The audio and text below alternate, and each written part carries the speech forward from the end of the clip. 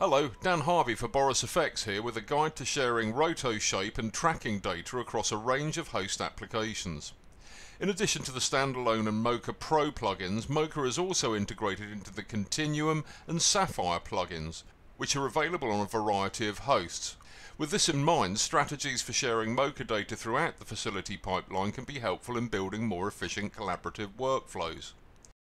To illustrate the process, I'll begin in Avid Media Composer, where I've applied Continuum radial blur held back by a mask drawn in the Mocha pixel chooser. I'll launch Mocha, select the shape, and hit the Export Project button to store the standalone Mocha project so that it's available to load into another instance of Mocha on another host. Now I'll move over to Adobe After Effects, where I'll apply the Sapphire S Rays effect to the same shot and load a preset from the browser.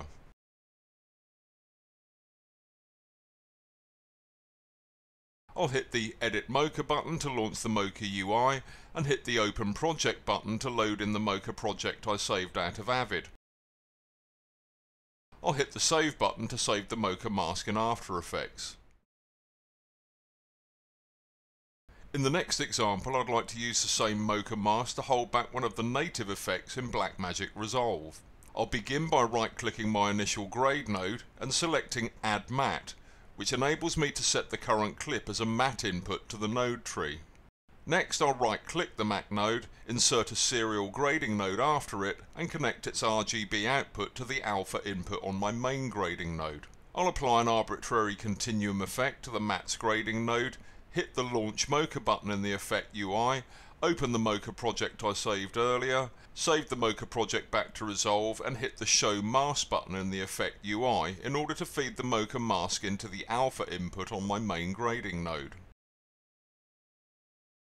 Now the Mocha mask can be adjusted with the node key controls in the same manner as a normal key channel in Resolve. I'll apply Resolve's native Prism Blur effect, and this is held back by the imported Mocha mask.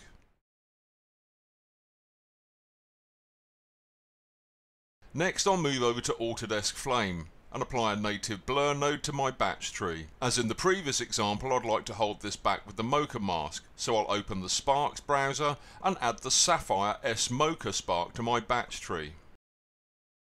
S Mocha for Flame breaks out Mocha as a standalone masking tool within the Flame batch, desktop or timeline.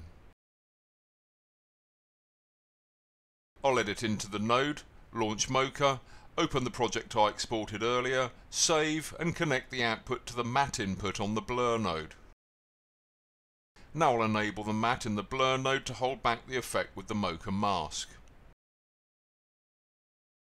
I'll return to the Mocha UI for a moment to examine the track and shape export options.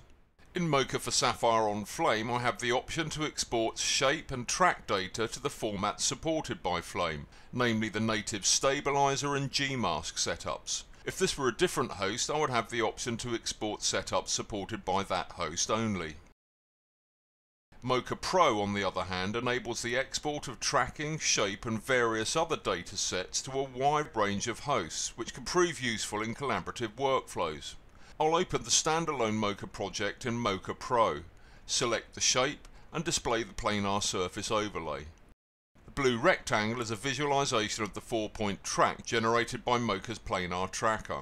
I'll adjust it to define the plane for the track I want to export. Now I'll hit the Export Tracking Data button and explore the export options. As we can see, Mocha Pro exports to all of the popular editing and VFX applications. I'll select Nuke as my target application and save my tracking data. Now I'll repeat the process to export my shape data as a Nuke roto setup.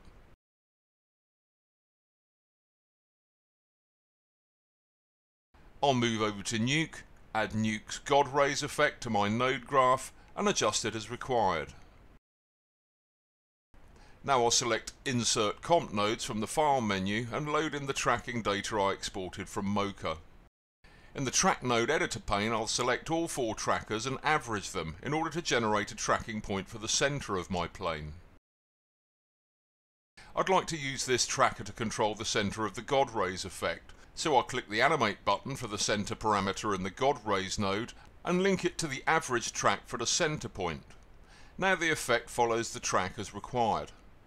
Now I'd like to hold the effect back with the mask I exported earlier, so I'll right click in my node graph to insert the roto setup I exported from Mocha Pro. In the roto node editor pane I'll set its output to mask. Now I'll select the mask channel as the mask for the God rays to hold it back.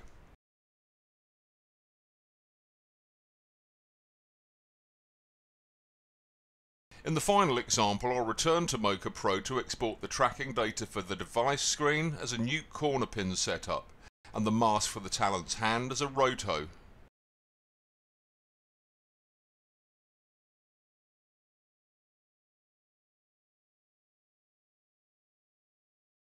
Back in Nuke I have my foreground and background layers defined as the A and B inputs into a merge node. I'll select the foreground and insert the corner pin node I exported from Mocha so that it follows the tracking data. Now I'll select the background layer, insert the roto node and set its output to alpha.